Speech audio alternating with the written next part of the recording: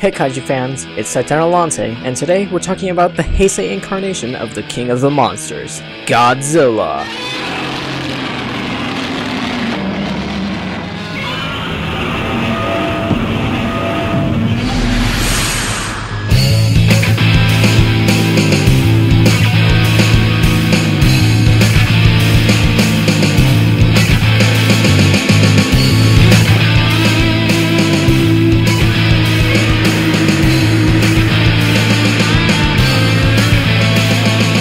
An irradiated Godzillasaurus, the Heisei Godzilla, also known as the third generation Godzilla, starts out being 80 meters tall in its debut film, The Return of Godzilla, through Godzilla vs. Biollante.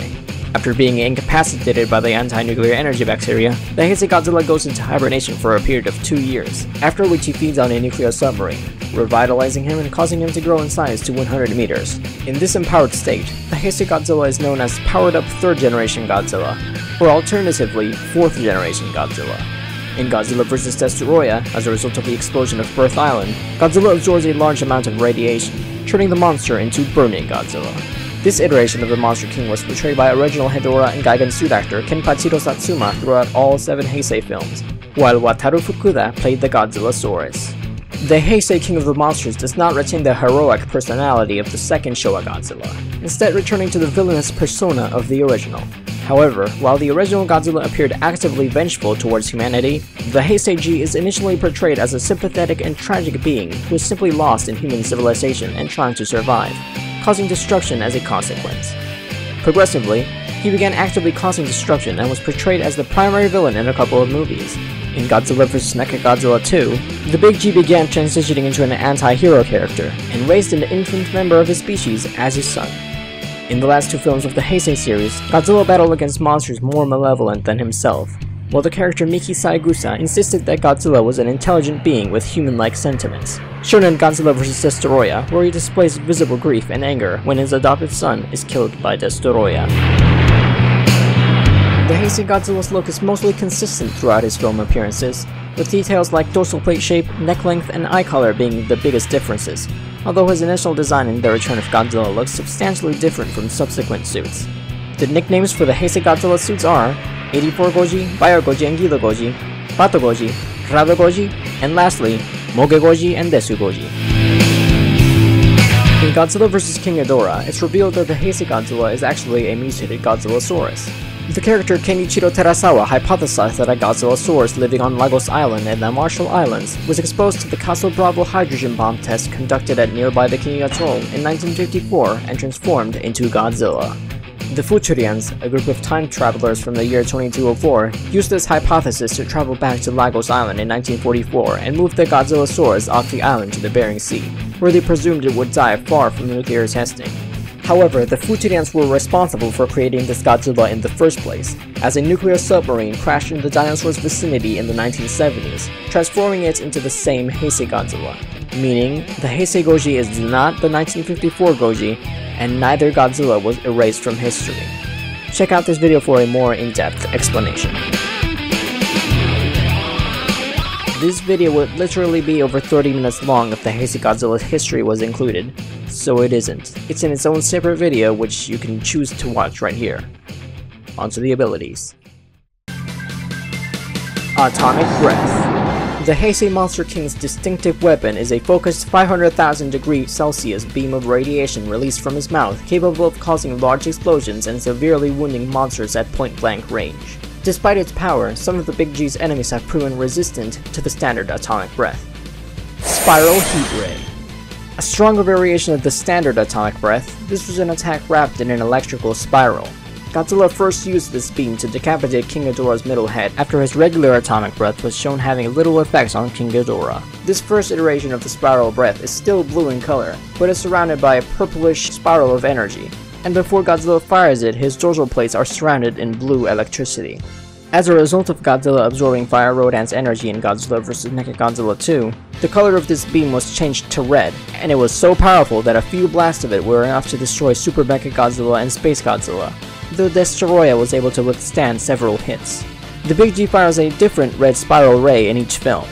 First, the uranium atomic heat ray, peaking at 1.2 million degrees Celsius, then the burn spiral heat rate or nuclear fusion heat rate at around 900,000 degrees Celsius, and burning Godzilla's two different beams, the burning heat ray and the infinite heat ray. The infinite heat ray was utilized against Destoroyah once burning Godzilla began to enter meltdown, and is said to increase immeasurably in power each time Godzilla uses it. Nuclear pulse. The king of the monsters can emit atomic energy in all directions from every inch of his body in a short-range pulse. First seen in his fight against Biollante, where he used it to break free from Biollante's tendrils, he also utilized his attack against King Ghidorah when the latter was attempting to strangle Godzilla with his necks. During his battle with Mothra, the Big G used a nuclear pulse to break free from the 3D mirror Mothra created with her scales. After being struck with Mechagodzilla's shock anchor harpoons, Goji discharged a form of energy up the cables, severely damaging the mech. Fighting Space Godzilla, Godzilla discharged energy through his physical blows, which overloaded the space monster with energy. After absorbing Fire Rodan's life force, Godzilla demonstrated the ability to give off huge amounts of radiation and heat so intense that it caused Super Mechagodzilla's synthetic diamond armor to literally melt, allowing the mech to be easily destroyed by Godzilla's spiral ray. In GV Destoroyah, when Godzilla's body temperature begins to approach critical levels due to his meltdown, he constantly emits more powerful orange-colored nuclear pulses which, while ineffective against the Super X3, did stun Destoroyah a few times and caused the area surrounding Godzilla to erupt in flames. In this case, the nuclear pulses appear to be uncontrollable and are a symptom of Godzilla's meltdown. Durability. The Heisei Godzilla is extremely durable and resistant to conventional human weaponry, and his cells, G-cells, are a sought-after scientific commodity. In addition to being used to genetically engineer plants to be resistant to drought, G-cells give rise to the mutant creature Biollante, who retains the Big G's durability and healing factor, and who also is said to be incapable of dying. In GV King Ghidorah, the radiation dose absorbed from a nuclear submarine allowed Godzilla to purge the anti-nuclear energy bacteria from his body, and after Fire Rodan imparted his energy into Godzilla, he was able to rapidly reform his destroyed second brain. Burning Godzilla had absorbed enough radiation from the Birth Island explosion that his power and regeneration were enhanced, shown when Destoroyah's horn katana left only external injuries despite slicing straight through his body. Godzilla also survived spending 5 years inside Mount Mihara, and falling into a volcanic fault and swimming through miles of molten 1500-degree magma in GV Mothra. Physical strength. The Heisei Godzilla prefers to battle his opponents from a distance using his atomic breath rather than up close. When forced to battle an opponent up close, the Monster King still displayed vicious strength, shown when he lifted King Ghidorah by his tails and slammed it onto the ground repeatedly, and when he nearly strangled Rodan up close when the latter attempted to attack Godzilla while he was on the ground. He was also able to almost effortlessly lift Mechagodzilla by its head and throw it, despite its incredible mass.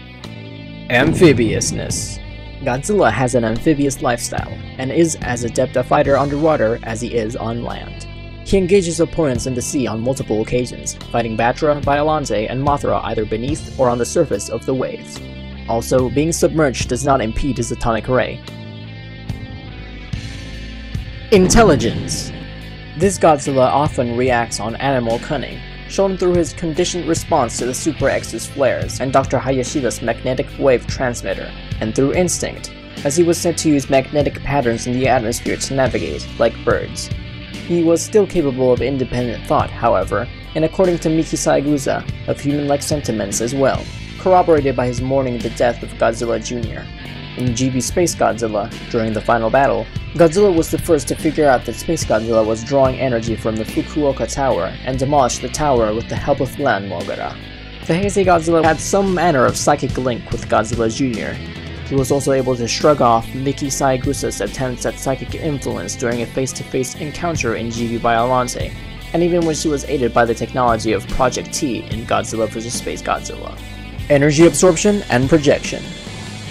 Because Godzilla's heart is a biological nuclear reactor, he relies on nuclear power to sustain his metabolism, and derives his sustenance from absorbing energy from active man-made nuclear reactors. In one case, the energy absorbed from a nuclear sub was enough to allow Godzilla's immune system to purge the anib from his body and cause him to grow 20 meters in height. When Birth Island exploded, Godzilla absorbed a tremendous influx of radiation which made him substantially more powerful, though it eventually led to his meltdown. According to Kenichi Yamane, Godzilla's heart contained enough nuclear power to create, quote, a burst of energy unseen since time began, that would cause the Earth's atmosphere to ignite if it exploded. If Godzilla's meltdown was not kept under control by G-Force's freezer weapons, his heart would have melted down into the Earth's core and caused the planet to implode.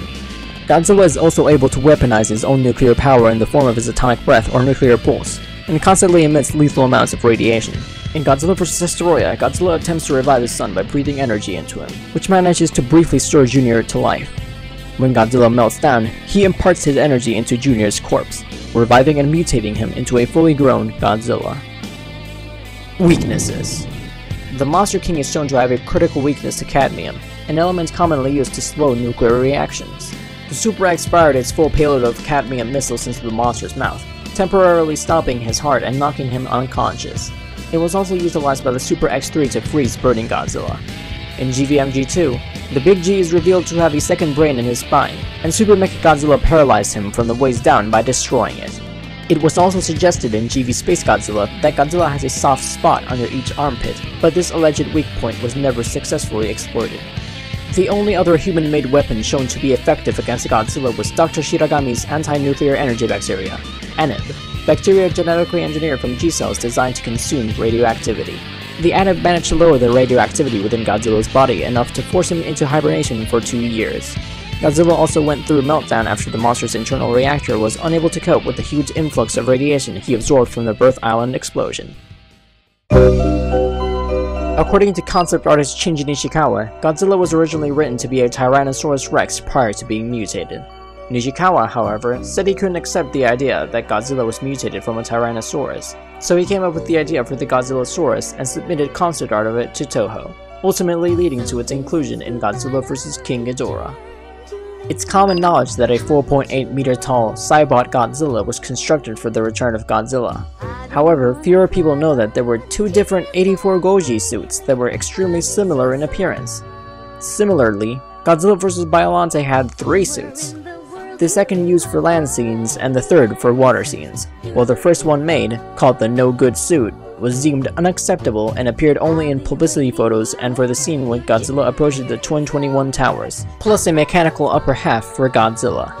For Godzilla vs. King Ghidorah, the land suit, renamed Gidogoji Shinjuku Battle, was given a new head and used to fight Mecha King Ghidorah and later in specific shots when it was cut in half.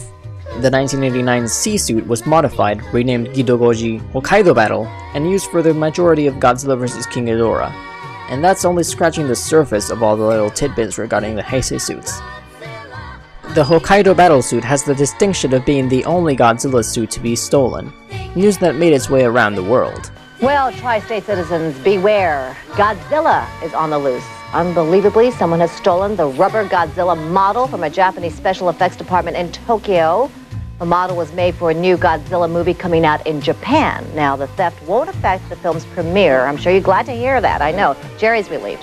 But the 13-foot high-tech model is worth $39,000, and the Japanese, who have a real yen for their favorite movie star, they want him back.